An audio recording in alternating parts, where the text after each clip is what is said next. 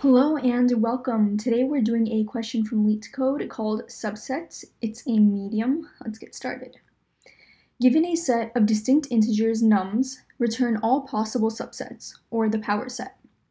Note the solution set must not contain duplicate subsets. Example, given the input nums equals 1, 2, 3, output 3, 1, 2, 1, 2, 3, 1, 3, 2, 3, 1, 2, and the empty subset. So we want to return all the subsets of size 1, 2, 3, and 0. Now let's think about this intuitively.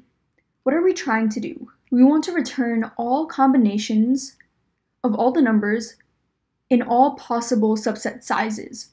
And we don't have to really worry about duplicate subsets since we're dealing with a distinct set of integers.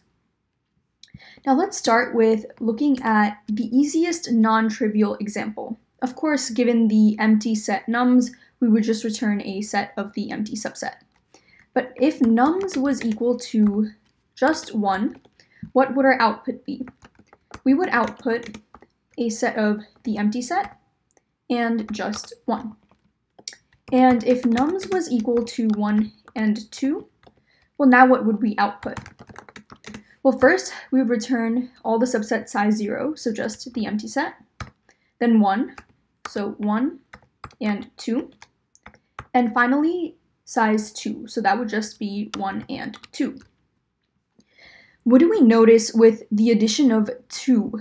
We not only have the empty subset and 1 from last time, but now we also have 2 and 1 and 2. So we go from 2 subsets to now 4. And if nums equaled 1, 2, 3, what is our output now? Well, we can see that we include the empty subset 1, 2, and 1 and 2, but on top of that, we also include just 3, 1 and 3,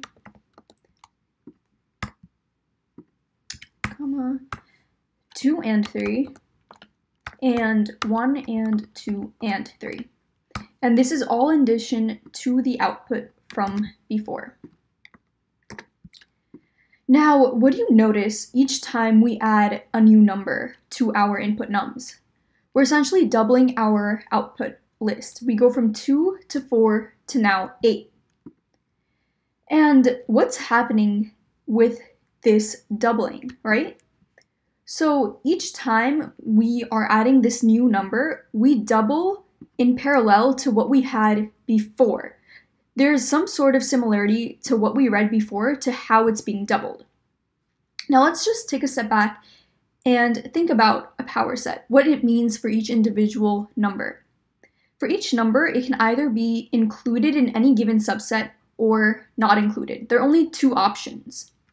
So for this new number that I'm adding, I will either have subsets that include this new number or subsets that don't. And this is where the doubling comes in. Each time I'm looking at a new number, I'm keeping the original subsets I had that didn't include this number. So the empty set, 1, 2, and 1 and 2. But now I'm adding in another set of subsets equivalent in length to the original subsets. So I had 4 before, but I'm adding 4 more. But now they all include this 3. And we can see we had the empty set 1, 2, 1, and 2. But now if I want to add the 3, what do I get? The empty set plus 3 equals 3. 1 plus 3 equals 1 and 3. 2 and 3 equals 2 and 3. And 1, 2 plus 3 equals 1, 2, 3. And this also holds when we're looking at 1 and 2. When we had just the empty set and 1, but after we added in the 2, 2 plus the empty set equals 2, and 2 plus 1 equals 1 and 2. And this is what we're going to do to form our power sets. We're going to read in whatever output we had before each additional number, take that, add in our additional number, and add that as a whole to our output. Now, before we go ahead and code this up, let's just think about time and space complexities. For each additional number in our nums, what's happening to our output? It's doubling each time. We go from 1 having 2 outputs to 2 having 4 outputs to a length of 3 having 8 outputs. So this is just a power of 2.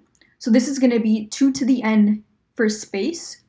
And for time complexity, each time that we add another number, we now want to read in whatever we had before. And for all of those we had before, add in this new number. And the next time we add in another number, we're now going to have to read in this new doubled array. So our time complexity is also going to be 2 to the n. Now, let's just go ahead and code this up. So I'm going to have an output equal to the empty subset. And for I in nums, I'm just going to add on to my output lst plus I for list in output. So what I'm doing here is I'm taking all the lists that I've seen so far in output, adding in this current number I'm reading, and just adding all of that back into output. So I return output, run code,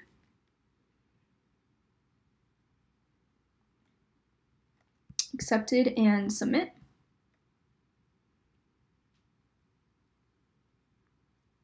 And it is accepted. So let me know if you have any questions, comment below. Otherwise, I'll see you next time.